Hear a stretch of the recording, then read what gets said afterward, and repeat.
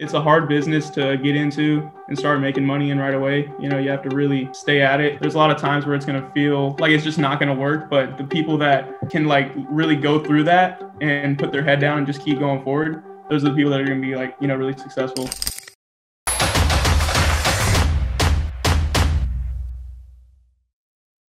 What is up, everybody? Welcome back to another episode of Road to 10,000. I got my guy Juan with us today. Today, I'm real excited to have my other guy, William Patrick. What's up, William? What's up, man? How you doing? Good, bro. Good, bro. Yeah, so Juan, what you got for us? You got anything in the news? Anything popping off here lately? Yeah, let's pull up our daily Inman. Are you subscribed or you just get the free articles? No, dude. I go all the way with Inman. Inman's like the key to, I mean, it really is probably like the depth of content for, you know, breaking news from the real estate community, really. I have to be honest. I was that guy that I was getting the free one and then I'd find a way to get around it and go into a different article, but I just subscribed. I think it's worth it. I mean, they're probably the top of the heap when it comes to content, right? Yeah. For real estate agents. So listen, they're doing something right because they keep getting the headlines. Here's the one as of today: Gary Keller and the last of the real estate cowboys. No. It doesn't say Gary Keller. It says Gary Keller and Dave Liniger. Who's Dave Liniger? He is the founder of RE/MAX. No kidding. I didn't even know that. Dave Liniger is the founder of RE/MAX. No kidding. Yeah. I didn't know that. But what's so funny is that they have a picture of neither one of those guys there. They have a picture of John Wayne. Look at that. He's running it as a sprawling global enterprise as he sees fit. All right. What do you think about that? Let me see. Go. Are we going to look at that? Bring it back, bro. I want to see. I got to log in, man. Hold on. You have to log in. You have to log in. They got a nice little subscription thing, $1 for 90 days.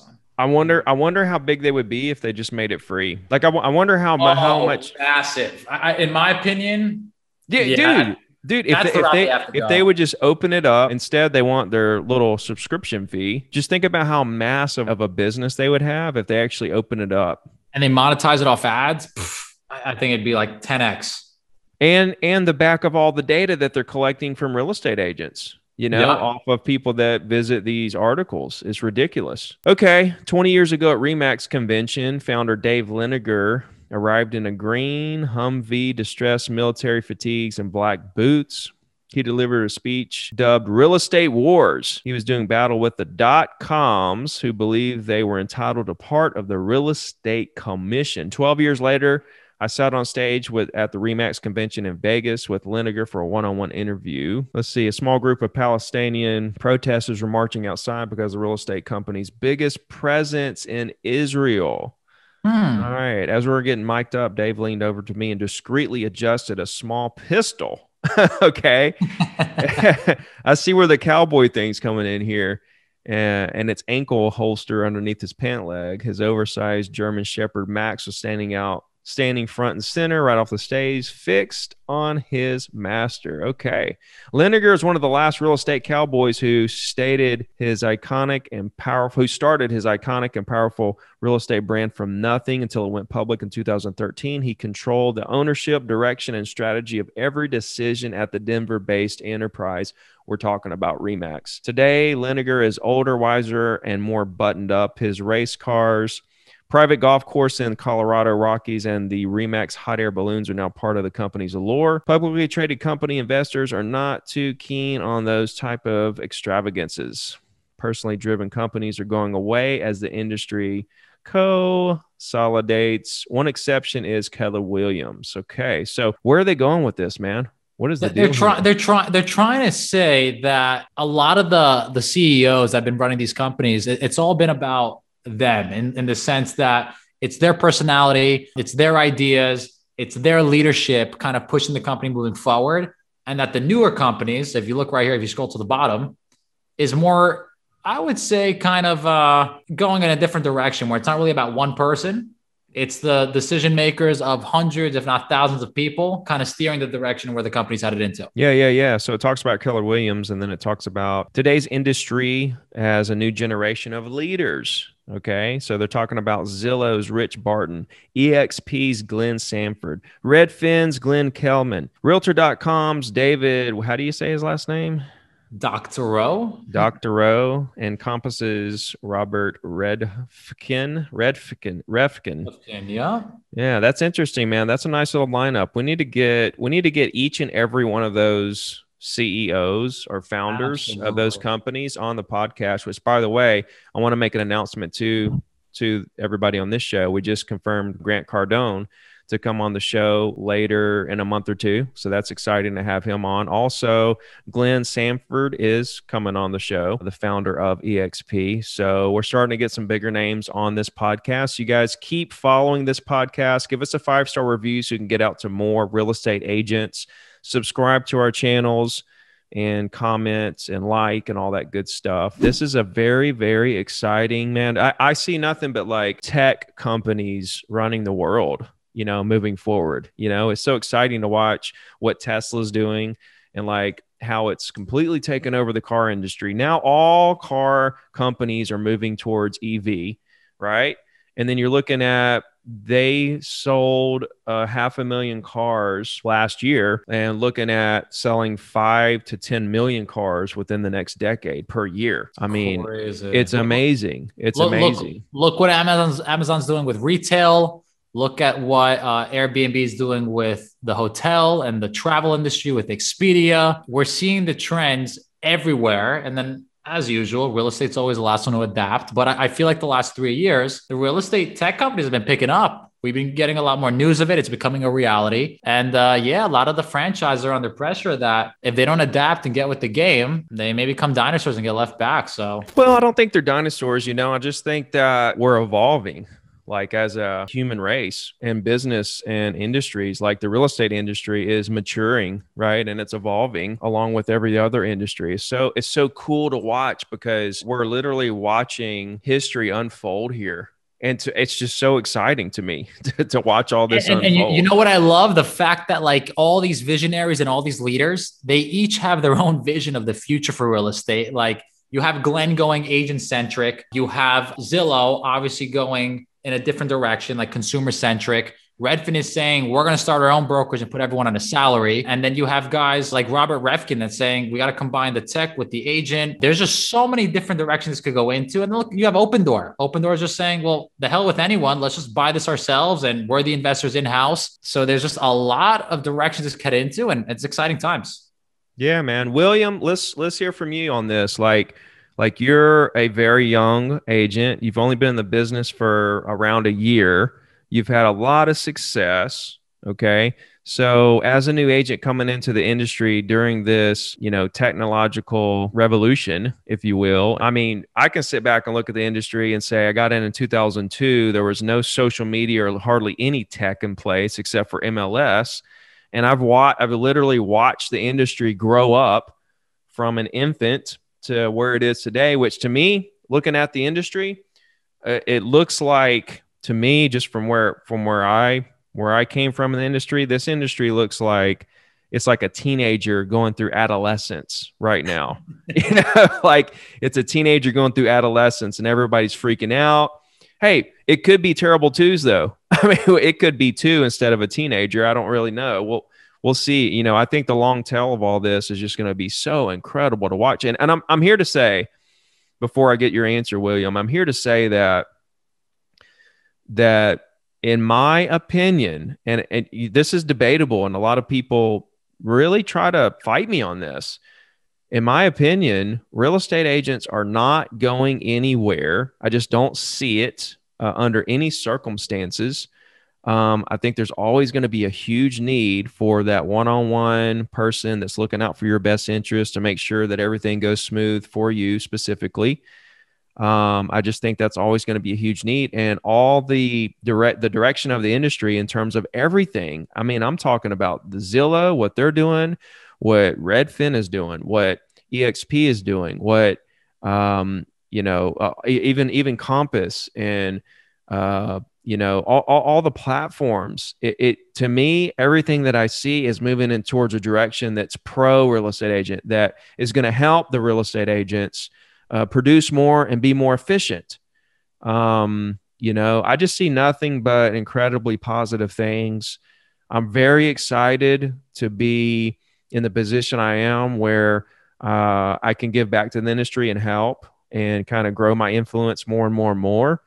It's like, well, Ricky, you're just growing an influence with real estate agents and they're going to be extinct in the next 5 or 10 years. Absolutely. 100,000,000% not.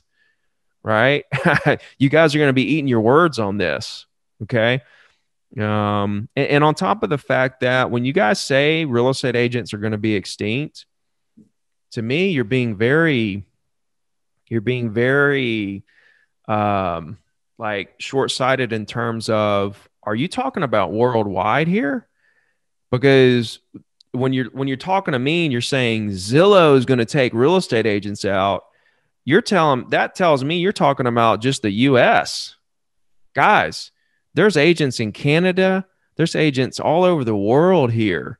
Brazil, South Africa, India, Australia, Mexico, Portugal, Costa Rica, right? I mean, Brazil is literally 30 years behind us in terms of technology. They have no MLS. There's no county records. You don't know what stuff sold for down there.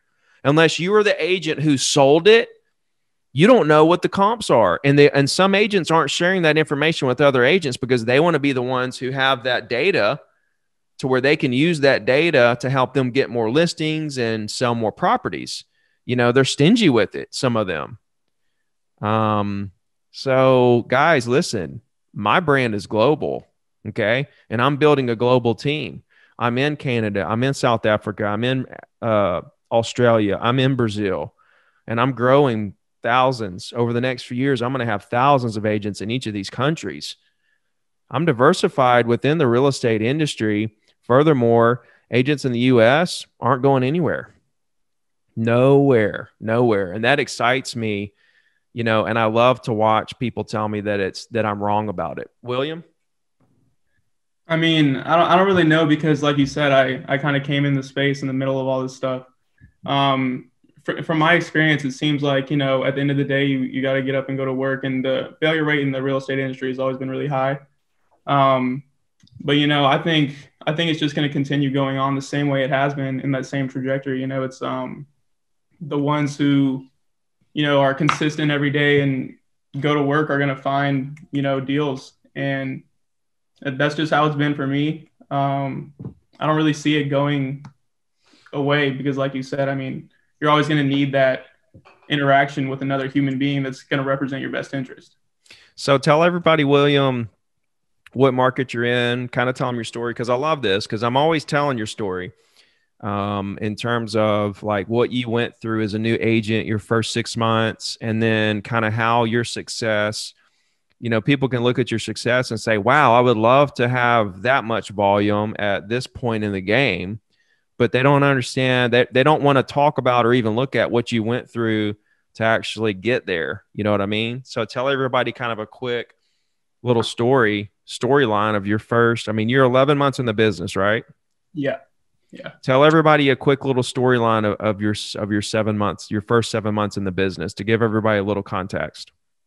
First 7 months was just a bunch of learning and trying to figure out what I was even doing. I kind of just got into real estate, half-heartedly. So I kind of had to start learning by myself. I was with another brokerage and kind of just started trying to learn what I could learn, and that's how I found Ricky on YouTube, and kind of figured out the whole cold calling prospecting thing. Took that and kind of just ran with it, started making a bunch of phone calls. Took about 14,000 dials to get my first listing, which was, I think about, was it 6 months in? Something like that. I don't even remember. But yeah, I mean, it's really, it's a hard business to get into and start making money in right away. You have to really stay at it. And there's a lot of times where it's going to feel, like it's just not going to work. But the people that can like really go through that and put their head down and just keep going forward, those are the people that are going to be like, really successful. And that's what I've come to find out. I mean, like, it seems like I'm just running into things all the time now. Like listings are just falling in my lap. When I first started, it just seemed like impossible. So. Cool. Like tell everybody like where you are in terms of stats, like how many listings, how many closings, how many pendings, kind of where you are with everything. Yeah, so I've had 10 closings. Should have, I think, 15 by like mid-March. And let's see, what was the other question? It was like closings. And so I think I've had like 17 listings total. 2 of them are like, wow. How many active listings right now? Just 2. Like everything else is okay. No, I love it. I love it, man. See, I mean, like, okay, so okay, let's just kind of consolidate that. Okay, so 11 months in, you're 10 closings in, right? Okay, it should have 15 or so by the time your first 12 months. Okay, so 15 closings in your first 12 months. So I had like 4 or 5 my first year. Okay, so you're going to do like triple my business, triple or even quadruple what I did in my first year in terms of business. Not only that, but how many people are getting your weekly email? Oh man, it's got to be at least like, I don't know, like probably close to 1,000. That's what I'm saying. Like 900 to 1,000 people. Like I didn't even know to do a weekly email or that I should even be collecting data. That I should even be collecting data. Data is the key to everything. These companies, Zillow, Google, Facebook, Amazon, they're all like addicted to data. They can't get enough. It's a drug to them. And we need to think of a real estate business as the same way. We need to take note of what these big corporations are doing and realize it's all about the data. The more data you have and the bigger your database is, and the more, because once you have the data, then you can market to that data, right? And build your brand. And the bigger the database is, the bigger your brand is, and the bigger your business is. It's real simple stuff.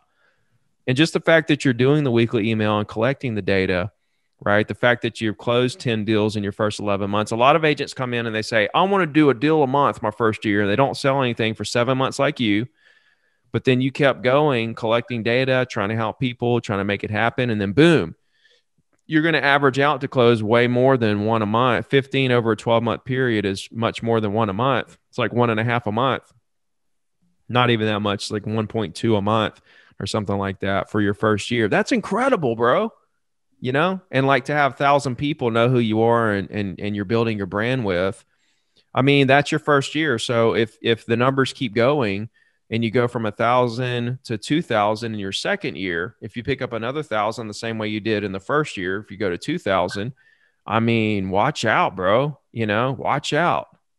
Yeah, man. I mean, it's like such a snowballing thing. I mean, like it's the first 12 months is like, I think like 10 closings or whatever. But in 2021, there's been like 6 and there will be 11 mid-March. And that's just in 2021. So it's like all of 2020, there was like, I guess about 4. And then like in the first like 3 months of 2021, it'll be like 11. So. Nice. So William, why don't you go ahead and tell everyone what your day-to-day schedule is like? Tell us about your routine, how often you're prospecting, stuff like that.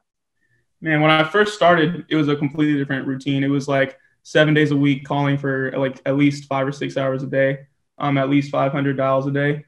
But right now that I actually have business, it's kind of, I'm trying to get better at time blocking because, there's so many times when I feel like I have to go do something in the morning.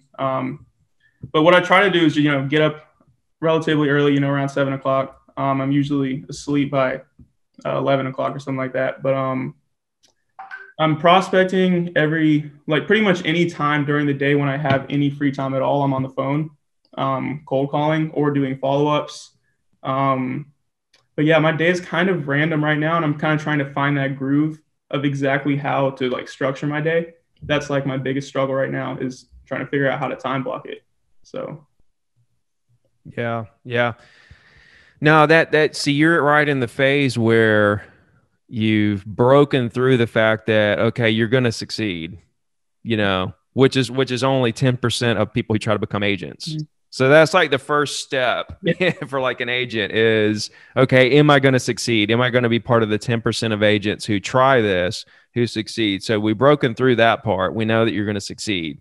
So once you know that, okay, now we need to fully commit, right? And then you start becoming busy kind of on top of the fact that you're still trying to make your calls and build your database and build your business. So it's like, okay, now you're in the middle place where you have to try to balance, handling your business and continuing to grow your business and doing the things that actually got you to where you are. And that's always a really tough place to be. Some agents get to that place and it's like a fork in the road. And some agents lay down and they just kind of start floundering. And that's where you see their production just kind of, it was doing this and then boom, they hit that block and then they just kind of like can't handle it. So it's great that you're sitting here telling us that you got to figure out how to balance it out and make it smooth. I think the biggest advice I could give you on that is to slow down just a little bit, right? And it's because people way overestimate what they can do short term.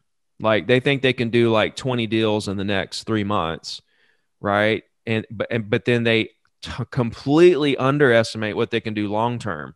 Whereas like if you just slow down a little bit and just continue churning away little by little, and on the long term, you're going to be massive, So here's the thing. If you're closing deals and you're not making as many calls as you were making in the beginning because you're closing deals and working listings and showing property and stuff, give yourself permission to say it's okay that I only add 500, 600, 700 this year instead of 1,000 to my database, because if you look at how much time spent actually that you have towards, but okay, it's like if I close 30 deals this year and hit icon, but I only add 500 people to my database, it's kind of like you sacrificed some cold calling time and some database building time to go out there and close 30 deals.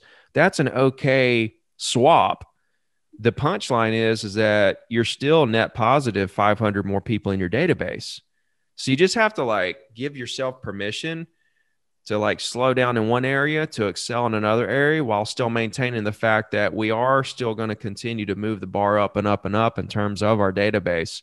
And, I know you use social media, right? What are you doing on social media that's working right now?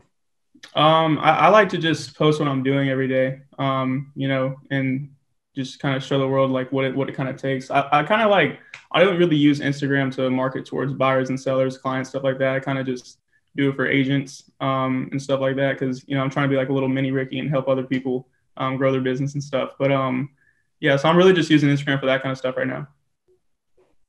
Cool stuff, man. And then as far as recommendation for new agents that, like I said, you ran 7 months without closing your first deal, what would you give to new agents just starting out there are having success in their first 6 months, 12 months, whatever it may be?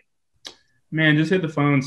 Just do whatever you want to talk to people. Cause I mean, at the end of the day, the person who talks to the most people is gonna, do the most deals. And it's really that simple.